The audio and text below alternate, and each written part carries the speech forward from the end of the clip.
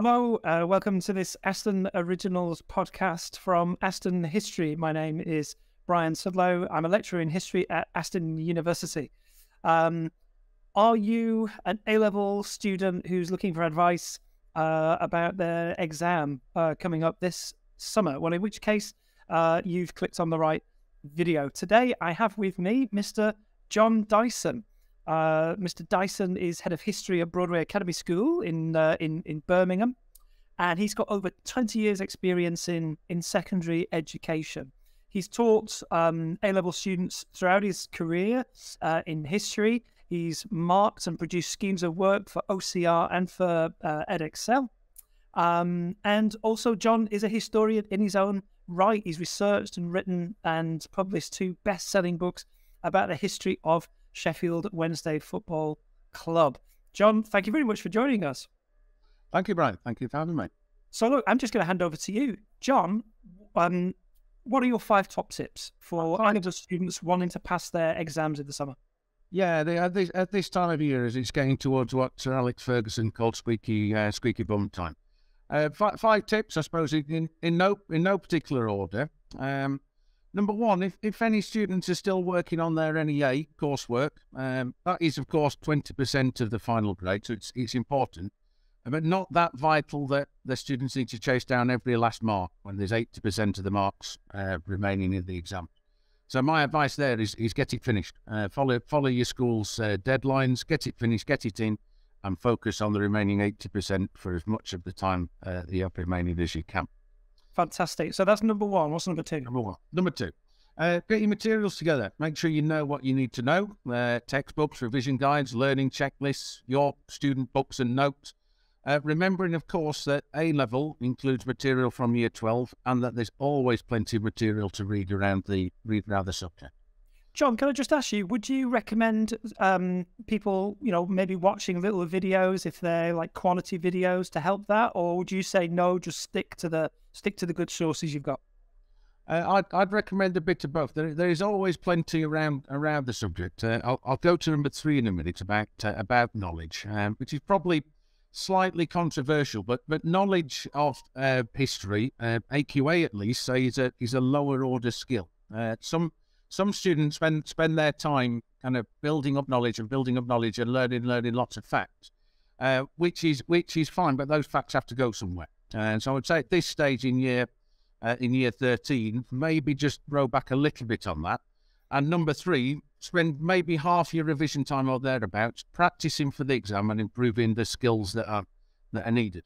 Any teacher would be genuinely delighted to mark work that students have come up with, to go over paragraphs, to talk about how to approach the exam. So point number 3, focus on the skills as much as the knowledge. Can I just ask you, would teachers share mark schemes with students? Is that something that teachers should be doing? Yeah, I think so. That is point number 4 on my list, which is getting inside getting inside the head of the examiners. Yeah, make sure as a student you've got access to there are generic mark schemes which cover every question. If they don't make sense, ask your teacher to explain them. There are specific mark schemes for previous year's questions. They're worth looking over and thinking about the knowledge and skills that the examiners were looking for that time round. Could you, as a student, match that with a similar question or a different one? Finally, every exam board publishes the examiner's reports on the previous year's exams. They're well worth reading. Have a look, see what students did well or not so well in previous years, and again, what can the students do? Related to that is making sure that the students understand, I suppose, the fit to my point, understand that the students understand what they're going to be examined on. Assessment objectives are the same across all exam boards. There's only 3 of them in history. AO1 is about knowledge and the kind of key concepts, change and continuity, that sort of thing. AO2 is about source analysis, and AO3 is about historical interpretation. Those assessment objectives, though, vary by percentage and by topic and by paper. So my top tip to students is making sure they understand what each paper is asking them to do, which of those 3 it's focusing on. What does each paper require to think about? Is it a depth study or is it a breadth study? Is it something focusing down on a shorter period of time or a longer period of time? And each example will give you the key areas of focus. Give you an example at the minute. My year 13s are studying the Crusades, and one area of focus is the differing relationship to the Byzantine world, the Crusaders themselves, and the Muslim world. And regardless of which part of the course we're studying, that's one of the key themes.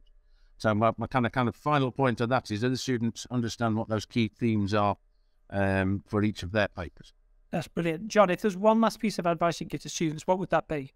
Yeah, finally, if nothing else, a colleague of mine has a wonderful acronym, ATFQ. It stands for Answer the Flipping Question. Use your knowledge, your understanding what the examiner is looking for to directly answer the question that comes up in the exam. So in the exam, take a deep breath, think, plan, then ATFQ. ATFQ. Just write it on your page, put it there, right at the top of your page. I tell my students, every time you come to start a new paragraph or even a new sentence, go back, look at the question, and just recalibrate what you're writing with the terms of the question. John, this has been fantastic. Thank you ever so much. So hopefully these tips will be really helpful to you as you're preparing for your A-level exam. We wish you all the best with that, and see you again soon, hopefully on another Aston History podcast.